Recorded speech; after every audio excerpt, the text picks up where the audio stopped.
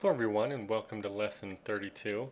Today we're going to be talking about extending interfaces, and again it's going to be another quick one, and I think I'm actually going to move to the quicker lesson model as it's easier for me and I can actually do them in my lunchtime and be more be more consistent. If you guys don't like them, again, go to the community and let me know. So anyways, extending an interface is essentially the same thing as deriving from a class. We can go ahead and create a specialized, remember that whole specialization thing, a specialized subclass, or we can kind of do the same thing with an interface.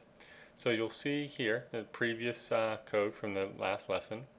Now I've added something else. I've added iStorable replicatable. Now, replicatable, we do a lot of remote replication and backup stuff here, so that's the first thing that came to mind. But anyways, we're just adding one more method here. So what I've done is previously, this was iStorable, right, if you remember. So now what we do is iStorable replicatable, okay, and we'd have to implement that method, right, and I've done that. And if we run this, because I did, actually did I create that? Okay, so we could do file one replicate, right? So let's run this, and same thing. It's really basic. We're just extending upon this. Now the one thing to be aware of is, remember, let's see here, we're casting file 2 as iStorable, and it should say it worked, right?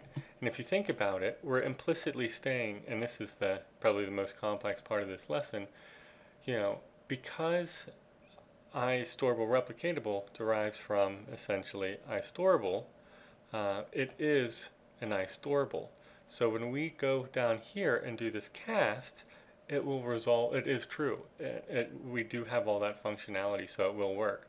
So whenever we try to perform this cast, or if file 1 is an iStorable, we still get implements iStorable, and it worked. So again, it's just, because we're deriving that, all of that functionality is included. So even though file is deriving from iStorable replicatable, it's implicitly also an iStorable, implicitly also implements iStorable. So, okay, well, that's it for this lesson. If you have any questions, again, go to the community and let me know, and we'll see you tomorrow. Thanks, guys.